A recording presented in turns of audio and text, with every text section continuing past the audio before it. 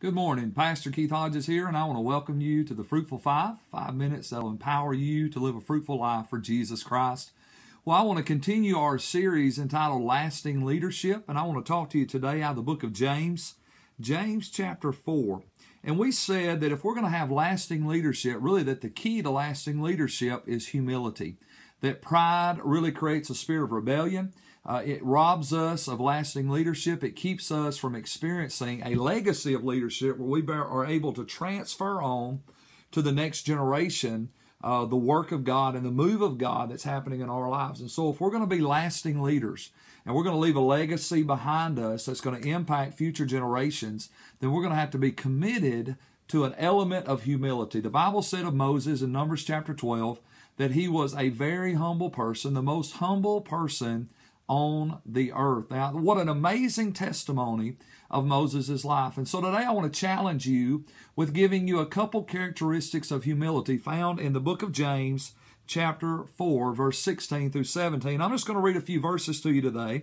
The Bible says in verse 6, verse 7, and verse 8, it says, God resists the proud, but gives grace to the humble. Therefore submit to God, resist the devil, and he will flee from you. Draw near to God, and he will draw near to you. Let me give you two keys or two characteristics of humility. Number one, submit to God.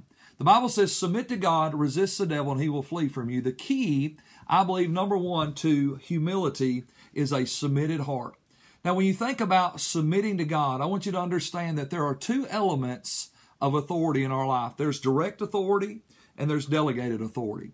Direct authority is the authority where we answer directly to God. And the Bible says that one day we're going to stand before the Lord and each and every one of us are going to give an account unto God. We need to understand that we need to walk in a place of humility. And humility begins with a submitted heart to God. It begins with a revelation that says, you know what, God, one day I'm going to answer.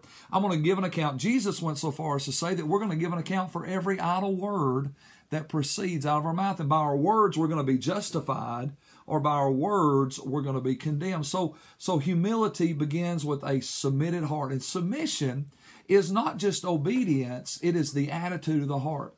See, it's possible for you to tell your kids to do something and they'll obey you, but they actually don't submit to you. And the reason you know they've obeyed you but not submitted to you is that because out of obedience they did what you told them to do, but there was no attitude of the heart change. They were not doing it with a right heart. They were not doing it with a submitted spirit. They were doing it because you made them do it. And so they were obedient, but they weren't submissive. And so I want to say to you today, if we're going to walk in humility, we've got to walk in a submitted heart that says, you know what, my heart is right with God, and I am humbled before Him, and I am submitted to God, and I'm willing to directly answer to Him. And I don't know about you, but God is constantly working on my life. There's not a day that goes by that the Holy Spirit is not checking me, and He's not directing me, and He's not guiding me in specific areas that He wants to work. And so if I want to walk in humility, I've got to walk, first of all, in a place of submission. See, many times leaders want people to submit to them, but they're not willing, first of all, to be in submission to God. And so a submitted heart is an attitude of the heart that says, you know what, God? Yes, Lord. God, you want me to change? You want me to change how I treat this person? Yes, Lord. You want me to change how I'm raising my children? Yes, Lord. God, you want me to change my words and my actions? Yes, Lord. It's a place of submission. And here's the great thing. The Bible says, submit to God, resist the devil, and he'll flee from you. The key to lasting leadership is humility. Why? Because without submission, there is no victory over the enemy. I've seen many a leader fall to temptation, and so have you. We've all seen it. We've read it in the newspapers. We saw it on the news. We see it on Facebook as testimonies of spiritual leaders that are falling to temptation. Why? Because without a submitted heart, there is no victory over Satan, and there is no victory over sin. Our strength to overcome temptation, our strength to overcome the assault of the enemy is really established in the submission of our heart to God. So key number one, or the first characteristic of a humble heart, is that my heart is submitted. Submitted to God, His direct authority, and then submitted to the delegated authority that God brings into our life.